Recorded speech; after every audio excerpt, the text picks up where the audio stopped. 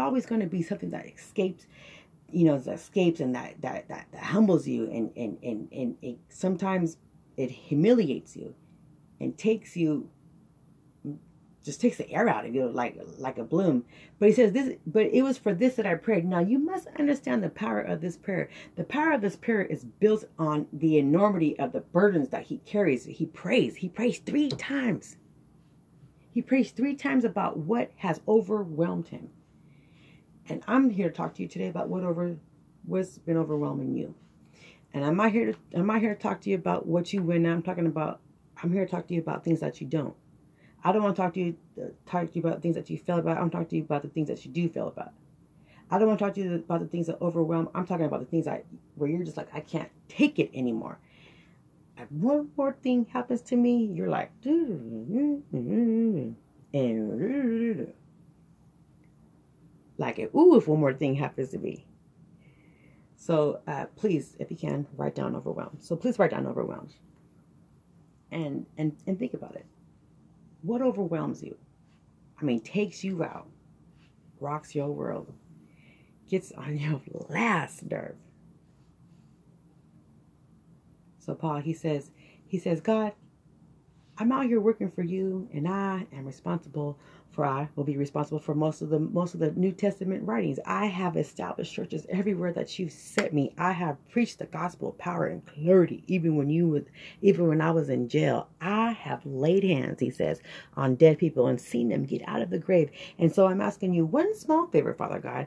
He says, I don't ask you for much. I don't bother you. I didn't say nothing when I was being shipwrecked. I didn't say nothing when I was being beaten. I didn't say nothing when I was being locked up in jail. But this is just one favor, Father God. Just take this away, because this overwhelms me. It's just too much for me. I'm drowning in it. It gets me down. It's wrecking my life. It gets me out of focus. Take it away, he says. Take it away.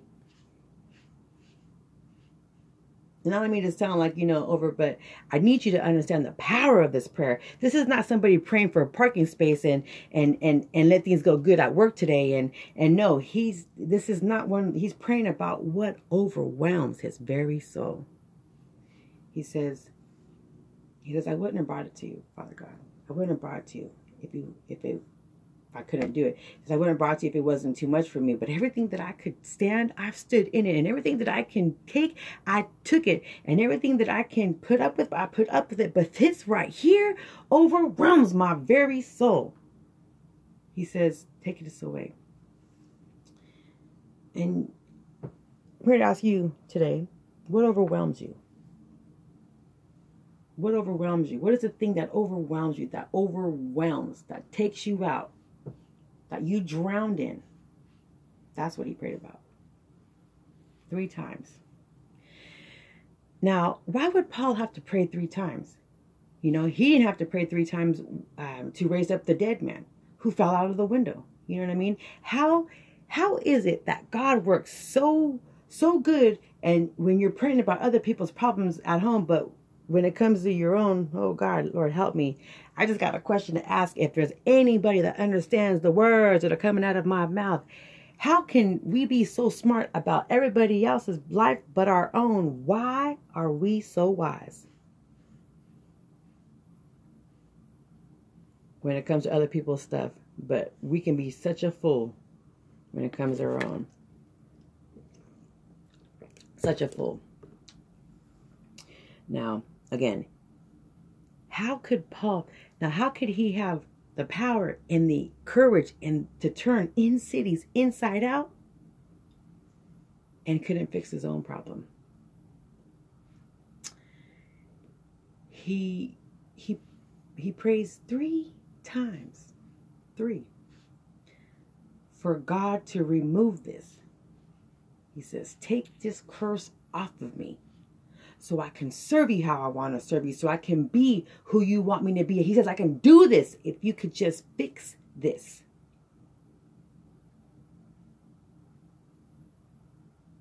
He says, this is overwhelming me. This overwhelms me. And he says, God, I want you to take this away. He says, I'd be better for you if I was better with me. And he says, fix this. So come back next week and I'll go ahead and finish that for you guys next week. I'm just kidding.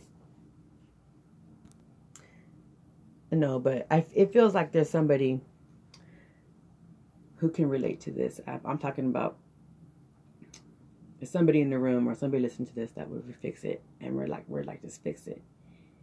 And he says, it seems like you should want to fix this. I would be better for you if I didn't have this limitation. Does anybody know what I'm talking about? See, this is the text I went to bed thinking about. I woke up thinking about. This is like, I just couldn't get it away from me. This is the text I'm supposed to be preaching today, but there's either somebody in this room or over the internet listen to my message, maybe it's just for me, but maybe there's someone in this room that knows what it's like to be overwhelmed by something and say, God, if you can just take this away, I'd be a better mama. I'd be a better daddy. I'd be a better wife, a better husband. I'd be a better man. Just take this from me. Take this. This is too much for me. It overwhelms me. And the Paul who raised the dead and healed the sick and turned water into wine went to God on behalf of his own problem, and he was overruled. So now I need you to write down overruled. And so you pray to God 3 times and you're like, objection, Your Honor. And he's like, overruled. Now, you have the right to object, but the Lord has the right to overrule. You may even have the right to, you have the right to complain, but he has the right to overrule. You have the right to cry, but he has the right to overrule. And I am sent here to you this morning to task you and ask you, what do you do when God says no? What do you do when you've asked for a good thing? You know, like for a good thing. It's not like he's praying out of carnality, but and asking for gold to come out of the water fountain. No, he's praying for something. He's asking for a good thing. What do you do when you pray for something good and God says no? You know, great man of faith and power, you've been overruled.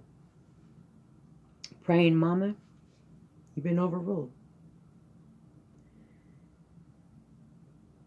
Some of us could, you know, there's been people who's, I'm not going there, but, you know, there's people who's counseled other couples, and then their whole house is in that, you know, dismay. They've been overruled.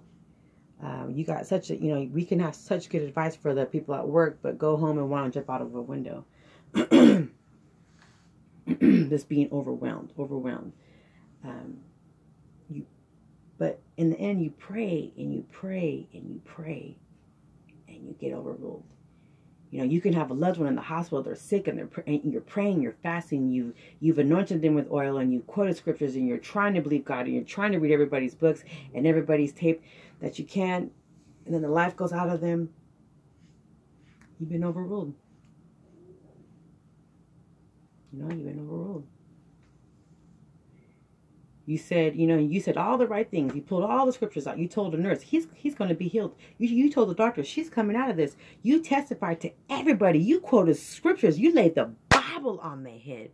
And they died right in front of your face. And the devil will look at you and say, where is your God now? Please believe me that he will say that. You've been overruled.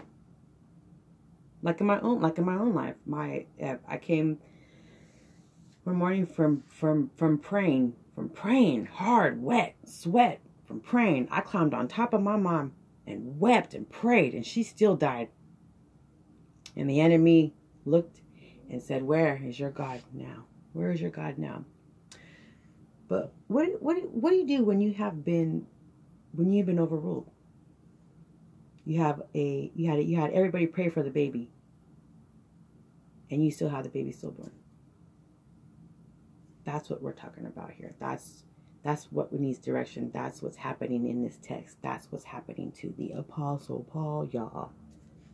Paul, y'all. And if it can happen to Paul, y'all, if it happened to the guy who wrote the Bible, you ought to give God a little slack.